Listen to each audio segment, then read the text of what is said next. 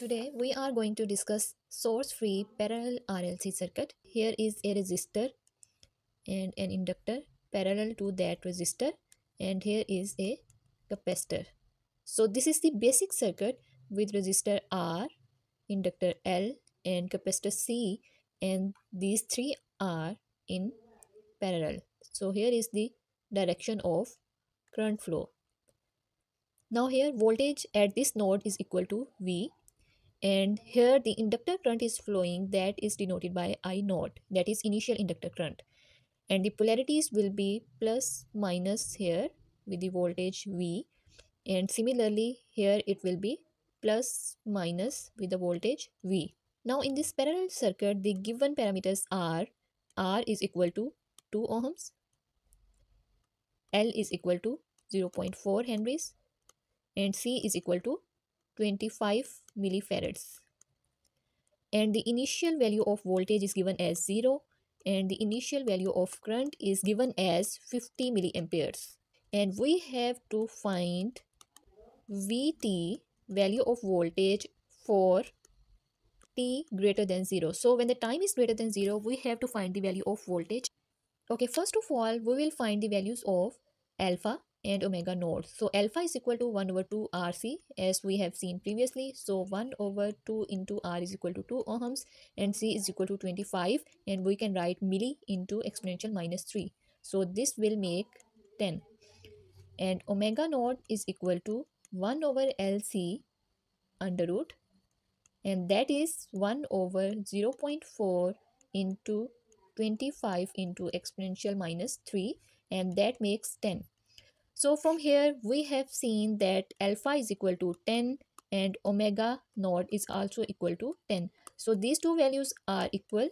We know that when alpha is equal to omega naught, then the response is critically damped. So we have a critically damped response. Therefore, the corresponding response in terms of voltage is equal to A1 plus A2 into t exponential minus alpha t. So this will be our corresponding equation, and we can call this as equation 1. We have to find the values of A1 and A2 at time t is equal to 0. If we put time t is equal to 0 in this equation 1, then the above equation will be V0 is equal to A1 plus A2 into 0 exponential minus alpha into t. When we put t here, then it will become 0, and we know that E0 is equal to 1. Okay, and from here we at time t is equal to 0, we have already this value V0 is equal to 0. So that is A1 plus A2 will be multiplied by 0, and it will become 0. So A1 we have is equal to 0. So we have found one value. Now we will find the value of A2. Okay, now we will write down the equations which will be used further in the solution of this problem. I have written the values of parameters that we are going to use further in the solution, where A1 is equal to 0, and we have to find A2 now. To find A2, we can apply KCL here at this node A. Let it call node A. Now apply KCL at node A. From here we can see from this node the current is going in outward direction. So all the currents are in outgoing direction. So here the current is IR plus here the current is IL plus here the current is IC, that is equal to 0. So IR will be equal to I is equal to V over R by Ohm's law, and the current through inductor is I naught, as we can see here, and the current through capacitor is C dV over dt. This we know this from the previous equations. Now if we rearrange this equation, then it will become something like this: C dV over dt is equal to minus V over R plus I naught. We can have the value of dV over dt here if we take capacitor here. So minus V over R plus I naught divided by C, capacitor.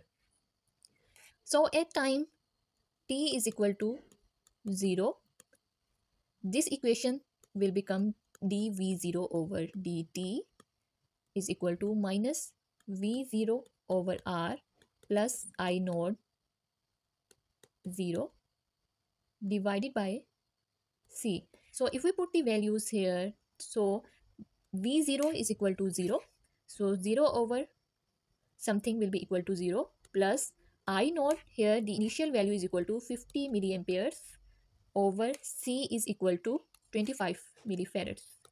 So milli will cancel out with milli and 25 1 and 2. So we have the value of dv0 over dt is equal to minus 2. Sorry, here minus sign will come as it is, and this will equal to minus 2, and the sign will be volts over second.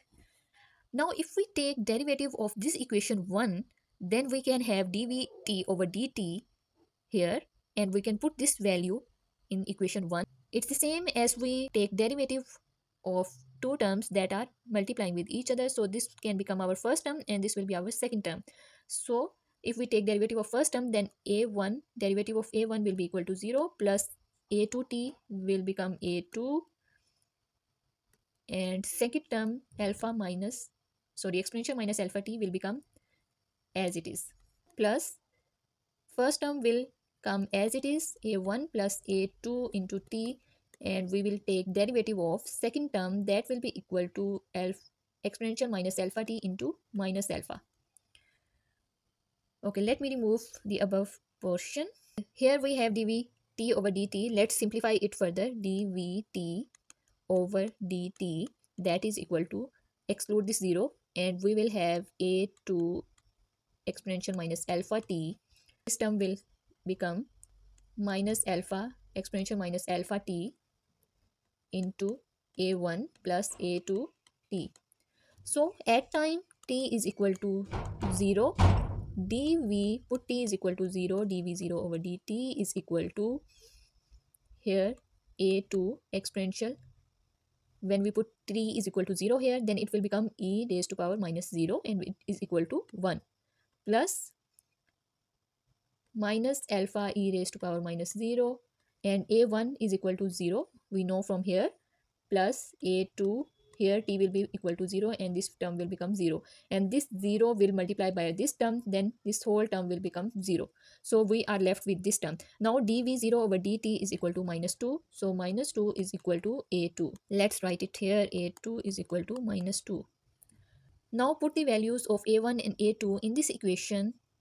Vt is equal to, a1 is equal to 0 plus a2 is equal to minus 2, and t will come as it is, and exponential minus alpha here is equal to 10 and t.